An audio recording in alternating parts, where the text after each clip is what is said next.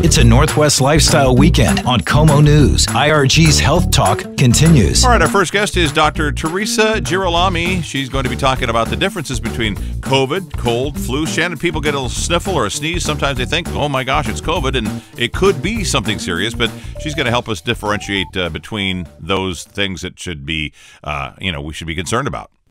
Absolutely, Tom. This time of year, we have cold, flu, and now we have COVID. How do you know which one you have? How do you know how concerned you should be? How do you know when to go to the doctor? She's going to help us out with differentiating, like you said, between those various symptoms. All right, here is Dr. Girolami and Shannon O'Kelly. Welcome to Health Talk, and joining us today again is Dr. Teresa Girolami.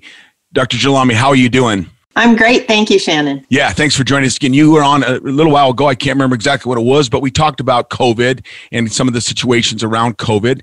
Right now, we know we're in the flu and cold season. And I think our listeners want to know. I know I've been asked several times by people, particularly employees, hey, I've got the sniffles, or I've got a sore throat, maybe a little bit achy. Do I have COVID? Do I have the flu? Do I have a cold? Let's talk about the differences.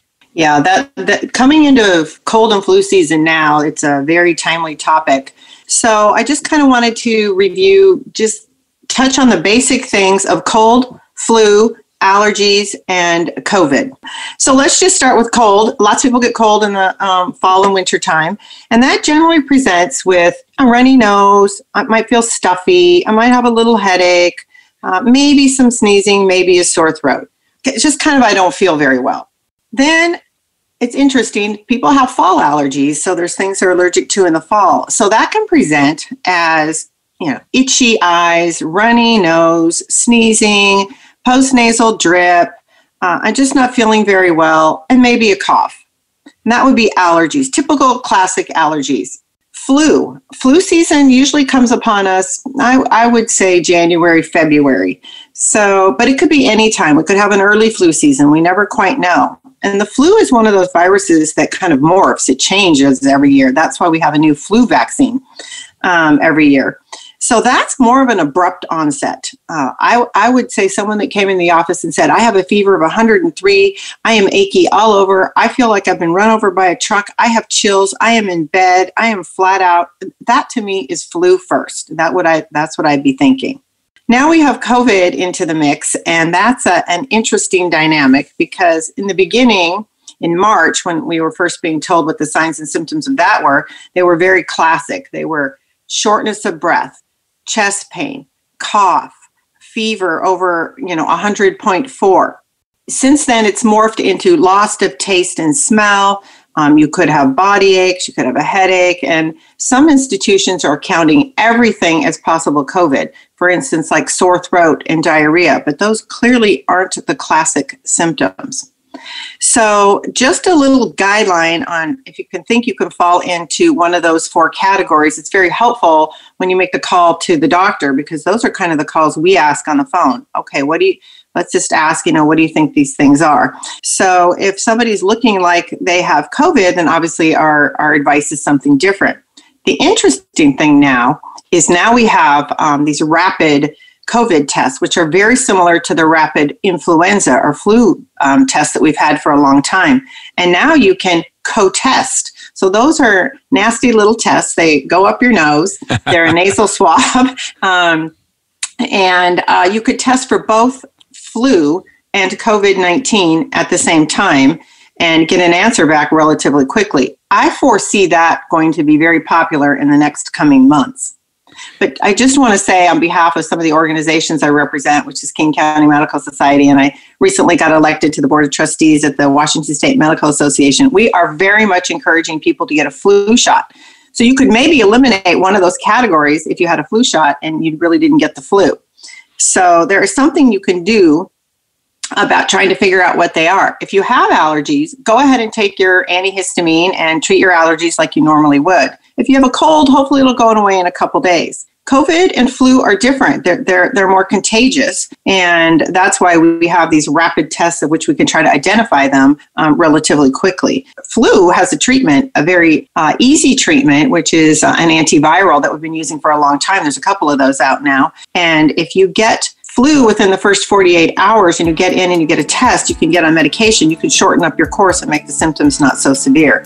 COVID, on the other hand, as we all know, we're waiting for better treatments and just quarantining at the moment if you're not ill enough to be seen in the hospital. We will have more with Dr. Teresa Girolami and Shannon O'Kelly coming up after this timeout on Como.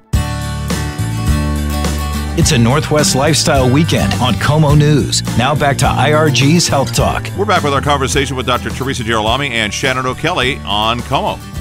Dr. Girolami, thank you again for joining us on Health Talk. Thank you for describing the difference in symptoms, very challenging for physicians and even general public to really understand, do I have COVID, do I have the flu, allergies, or a cold?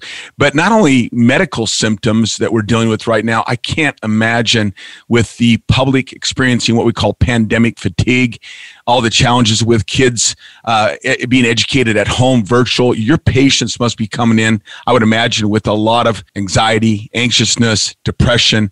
I mean, the mental toll has got to be significant with the population right now. Absolutely. And that's, I think, something that's not really garnered a lot of attention. So, for instance, you mentioned, my mother just died, and so now I'm trying to plan a funeral. So when you think about that, there really aren't allowing any funerals. So now you have a lost one and you can't even grieve. And that has been very tough on anybody that's lost anyone during this time. The schooling has been a very interesting dynamic. I have patients come in every day. We have lots of working parents now. Both parents work. Right. And now you have a child that can't go to kindergarten because they're too old to go to preschool, and kindergarten's not in session. And the kindergartners have these laptops that have a password that's about 20 characters long, and it goes down regularly. So one of the parents must be coming in there, attending this child to get them back on this computer to try to do kindergarten online. That has become extremely stressful in many households. The trying to parent your child, be your teacher to your child, do your job has been very difficult. A lot of people have quit their jobs to go home and teach their children. Another interesting aspect is this great productivity we're hearing about from all these companies about how they're getting so much more production out of their workers being virtual. Well, that has a toll. These patients come in and I say, hey, are you going outside? Are you getting any kind of fresh air? And they say, no, I'm on my computer more hours than I've ever been in my life. The anxiety, the depression, the loneliness, the isolation, the fear we see in the media sometimes is interpreted as stay at home and shutter inside and do nothing. And a lot of people do that. And that's really just not good for human nature.